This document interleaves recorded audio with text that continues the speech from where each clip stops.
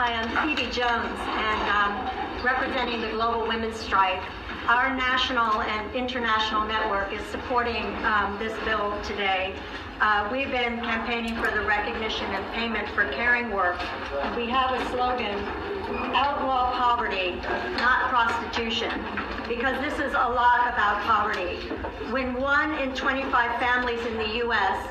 live on $2 a day, when single mothers are consistently the poorest, and when welfare reform was shredded what little there was of a safety net, it's not surprising that so many women, faced with no alternative, resort to prostitution to survive, feed their kids, and put a roof over their heads. Young people who are homeless or can't get a job often end up in prostitution too.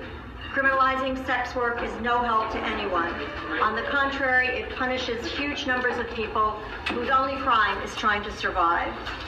The decriminalization would tackle the increase in the numbers of women in prison, which has devastating consequences for children. The children of sex workers who are criminalized face being separated from their mothers and forcibly taken into foster care or adopted. Decriminalization would enable mothers and children to get support rather than punishment. Outlaw poverty, not prostitution.